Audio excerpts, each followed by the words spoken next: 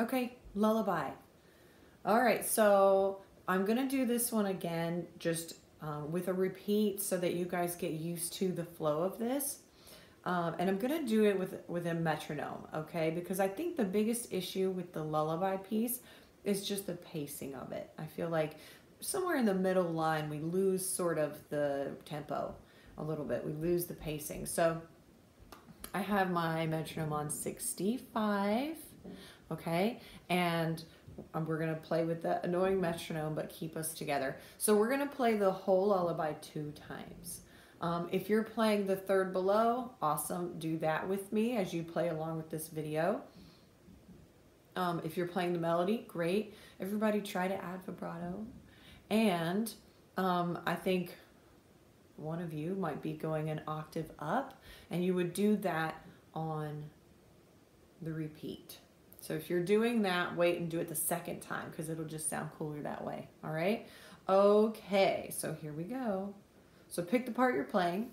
I think we have some on each part, so it's okay. Whatever if you've been working on the third below and you just want to do that both times, that's totally fine. If you're just doing melody both times, that's also fine. All right. If you want to try something different the second time, you can do that. Okay, here we go.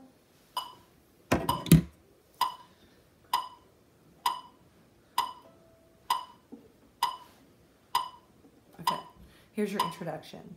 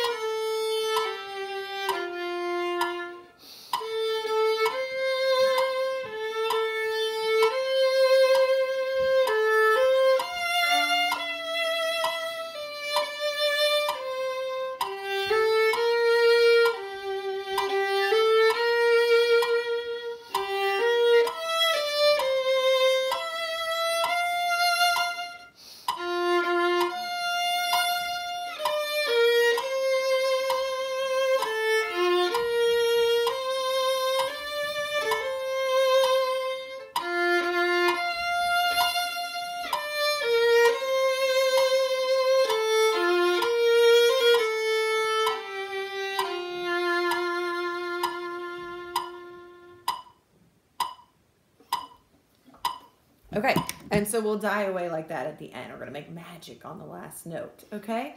Oh, and I had a thought while I was playing that. If you're switching parts the second time around, if you're going to try something a little bit risky the second time around, just make sure you can really play it up to speed with this recording before you do it, okay? Because sometimes we sort of have it, but maybe not fully up to speed. Almost, but not quite. So if that's the case, I would hold back on that.